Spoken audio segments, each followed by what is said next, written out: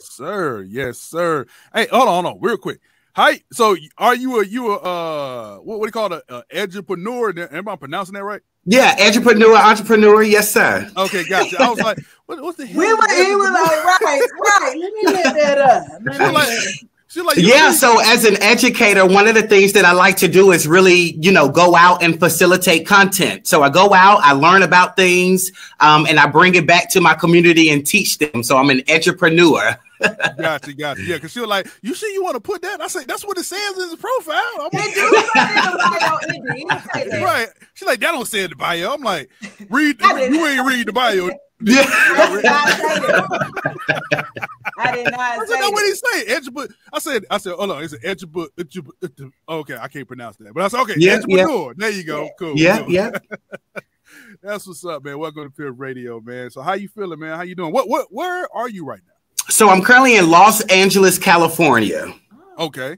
Yep. So my hometown is Jackson, Tennessee, but I moved here about a month ago. I'm launching On the Docket with Dr. Tracey. So that's kind of your Judge Judy when you wake up and you see courtroom television. Right. I'm launching my own courtroom show here called On the Docket with Dr. Tracey, where I'm hearing small claim cases, paternity and DNA cases, people who have like probate cases and they want property transferred into their name. That's one of the things that I assist them with doing. Child support agreements, child visitation agreements. We know that men and women have issues in that realm. So I want to make sure that I'm providing and doing the things that I know that I'm capable of doing for people out there that need that kind of service. That's what's up. So you got to get the women on child support. I like how he put the women as well. And you hear that, ladies? It's gonna get you. We getting y'all this time. I know. Child support is an abusive system, or can be an abusive system if it's not handled with care and it's put in the wrong hands. So I should have come on your show then. Come on now, let's set that agreement up. So you've been in California, been in LA for a month. For a month, I've been here. Yeah, for 1 month. So being out there, how do you like it out there so far? Like, what is coming from the South all the way to the West Coast? Like, what you notice the difference? Man, I'm gonna be honest with you. I'm still in transition. I'm still trying to adjust. The timing of things has my mind completely off. I wake up every morning teaching school, and the times that were on our schedule, in Central time is definitely different from the times that I'm having to get up now. Right. So going to bed early, waking up early, 3, 4 o'clock, not being able to go back to bed, and then feeling really drained even by like 10 o'clock a.m. or 11 o'clock a.m. because it's just, I've done so much in those little hours in the morning. I'm still adjusting. It's a wonderful nightlife out here. But it ain't all that. I'll be honest with y'all. It ain't all that. It's very unnecessarily expensive. Since the pandemic, landlords have gone up on their prices astronomically, and they ain't bulging out here. So it's very expensive, and I think it's unnecessary. So I'm still looking for housing. I'm staying with a friend, still looking for housing right now, just simply because I'm not paying no $4,500 in no rent. Damn, and then gas about $6 out there.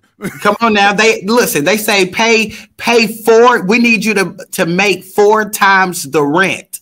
And jobs aren't even making or paying 4 times the rent. Right. So that's a crazy requirement. So I'm adjusting, I'm transitioning. Listen, I'm thinking about coming to Atlanta. I'm gonna give it about another week before I make my final decision on whether or not I'm bouncing up out of California because I can't afford it and coming back over to the East Coast. Man, hey, listen, we'd be glad to have you down here in the ATL. So come on, man. I think I'm making my transition that way. And that's funny because I told Shay, like, man, we need to, because Shay's my fiance. So I said, well, I want to move to California, but I keep hearing like, man, look, and said, you better think about that decision. Yeah. I'll be honest with you, man. It's nothing that we see on TV. It's nothing that, you know, that we really hear about, you know, from social media. It's like I haven't ran across one Black community yet, y'all. Really? Oh. I have not ran across one. It's majority Hispanics and Mexicans and Asians and Latinos. They're really taking over the state of California. Really, really. Well, you know, you come on to Atlanta, boy. We got a whole bunch of chocolate out Come on now. That was my visiting place. They call it Chocolate City. They call it Chocolate City. Chocolate City. Yeah. I'm from here. I'm born and raised here in Atlanta, Georgia. So yeah, I'm from the east side, shouted Gucci, all that. Listen, that's where I need to be. I'm from Miami, Florida, so I've been in Atlanta for 10 years. So I'm from Miami, so I grew up. So even though I got a heavily Spanish community, but it's still got a Black community in Miami. Miami. Oh, I heard Miami hood. Well, look, I heard Miami slick the hood. Like, yeah, I took Shay home. I took Shay home to Miami. She like, yeah, I see what you talk about. I said, I told you, it ain't really all pictures and rainbows down here now. You know what I'm saying? It ain't that in Cali either, man. Dang, that's crazy. That's crazy. Wow. Oh, you got something. Yeah, so we're gonna go ahead and I want to dig right into it, right? Right.